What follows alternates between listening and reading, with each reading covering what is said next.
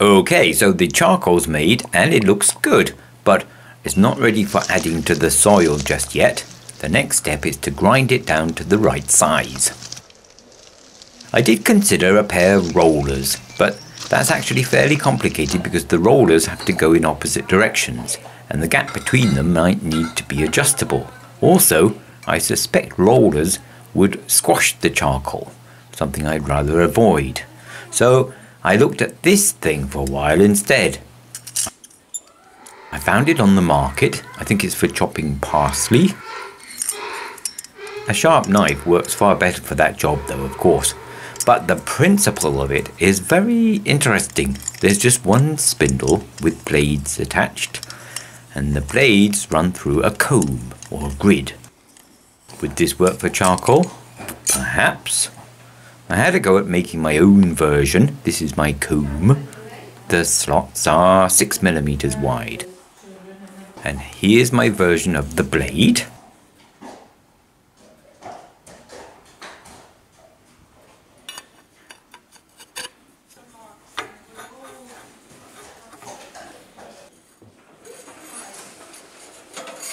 Charcoal is very brittle. My thought was that it would be best if I could break it with teeth rather than try to cut it. I tried to design the teeth so that they would engage progressively, not all at the same time. That was an interesting drawing challenge in itself.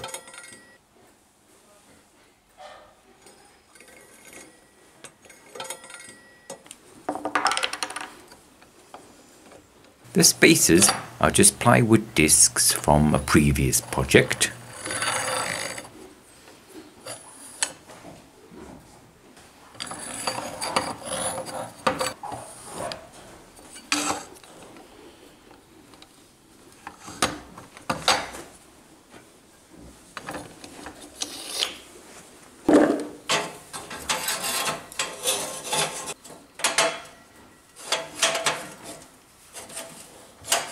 Unfortunately though, these slots in the comb were just too tight and it didn't work, so I had to make another one with gaps 7mm wide.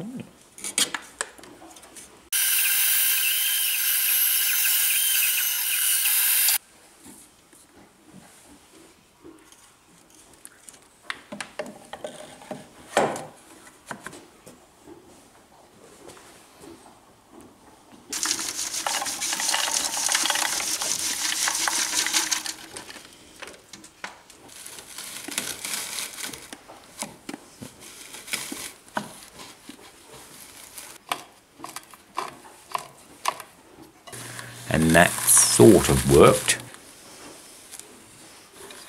I didn't have a handle on the spindle, so it was hard going, but the principle seems to be okay.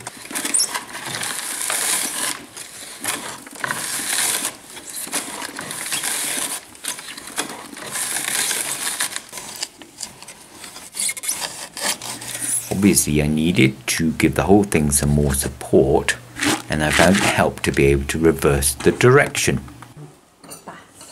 So I went back to the drawing board and the plasma cutter and cut double-sided blades, which Batman might be proud of. And another comb, this time with 8mm gaps.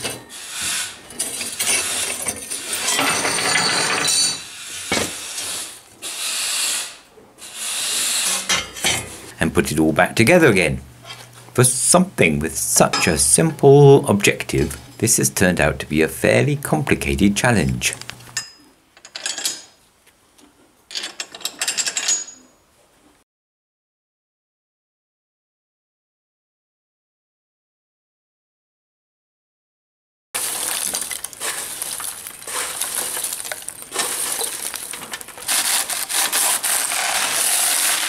but it worked quite well at this stage, so I knew I was on the right track. I realised though that turning the handle was going to be a bit slow and quite a lot of hard work, so I set out to motorise it. I found a pulley that might work, but it had a weird shaped hole in the middle. I need a square hole for the shaft I'm using, so I set up the plasma cutter to cut one out for me.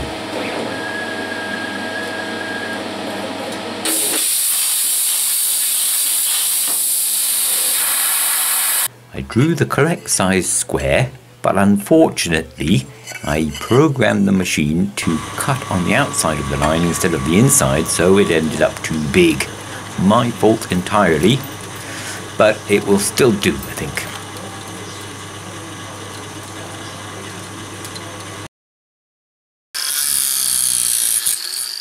What size motor do I need? I have no idea. Of course, I can't just go buy a motor and hope it will work. They're way too expensive for that. So I looked around to see what I already have.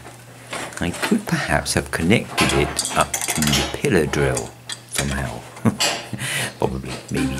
But I chose my lathe instead.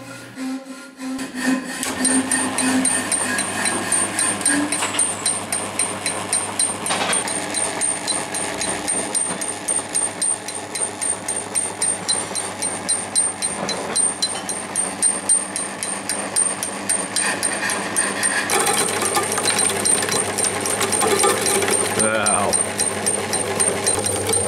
Okay, good. Keep your fingers down to that.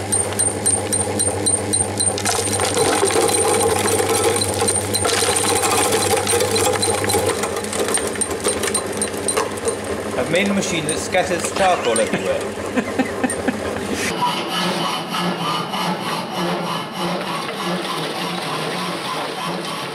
I don't have the right size belt for this at all, and you wouldn't want to have your fingers anywhere near this thing now that it's motorized, and the switch is not in a good position.